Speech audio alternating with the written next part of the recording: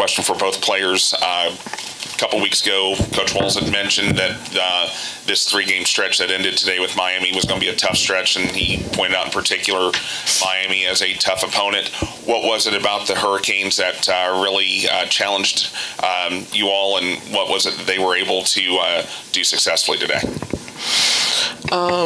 They challenged us. They challenged us to hit shots, and today we didn't shoot the ball well at all. But defensive-wise, we had a lot of breakdowns.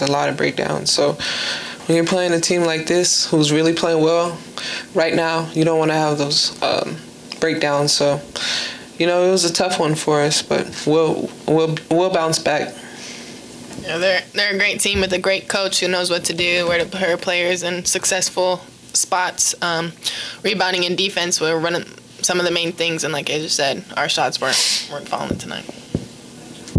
Kylee, just in this season, have you gone up a combination inside that's been as tough as Montpelier and off that you can remember?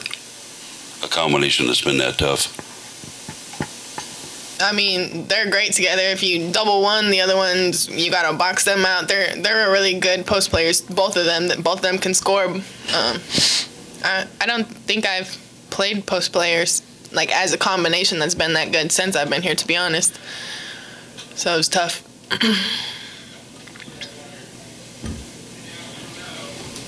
I remember after the UConn game, the talk was that that was just one game. There was still plenty of time left, plenty of games left in the season. After a game like this, do you have to just remind yourself of that same mentality that that there's still 4 games left in the regular season and still tournament play left as well? Yeah, I mean, it's the same thing. Same thing when you win, same thing when you don't win. So that's it. This wasn't the Final Four game. This wasn't the Sweet 16 game. This was a regular season game. That's it. So, of course, you hate to lose. It's part of it. You can't win all games. So It's really part of it. It sucks. It really does suck. But, you have to move on from it. Yeah. Can't let one lead to another. Kylee, you had a pretty huge block there in the first quarter on that. Just what did you see on that to make that play that got the crowd really fired up? Well, Coach Walls is always telling me to sprint back, so that's what I did. And I knew she's going to go in, so I just put my hand up, and I got it, luckily. This is a little bit different question for both of you, Asia and Kylee, but Asia, especially you, after the game, fans are lined up all the way to the top of that lower concourse to sign autographs, and it's probably not the first thing you feel like doing after losing, but what does that mean to you to see that response, and how do you feel even after a loss standing there? It's not easy, I'm sure, to sign a bunch of autographs. Right. I mean, it feels great, just to get a hug from a fan. We have great fans, even when we lose. I sucked today. I played so. But, fans are still there. Fans are still there cheering, smiling.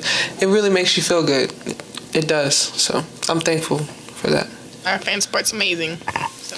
The other question I had, Coach said on the radio he's a little surprised. He said after the way this team handled Syracuse, the way it played at Virginia Tech, he was a little surprised to see this kind of result. Are you guys surprised at all? Is there something the team has to kind of do to look inward at this point too? Yeah, I'm shocked. I'm pretty sure we all are shocked. We didn't expect to lose that game, but things happen. We have to learn from it. This is part of our journey. This is part of it. So this is another chapter to add to our book. So we learn from it. This is what we need to do. We need to learn from it. Learn from the things we didn't do well, not the things that we did great. This is a huge game where we could really learn from the things that we didn't do well and apply it when we need it. Yep.